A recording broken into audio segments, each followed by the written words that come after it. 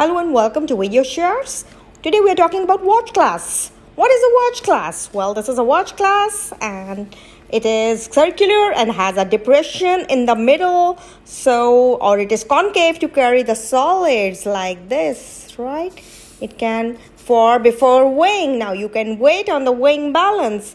It can be used to evaporate solvents also, okay? It can be used to evaporate different solvents as it has an open surface, and it can be used as a cover to flask or any small container like beakers, right? So usually there are two types. The plastic ones, they are disposable ones, whereas the glass ones, they are reusable. That is, after being washed, they can be used again. They have different sizes and are thicker than the other glass lapwares. I'm Professor Dr. Mchem from Dr.Mchem Institute of Chemistry, University of St. Jamshiro.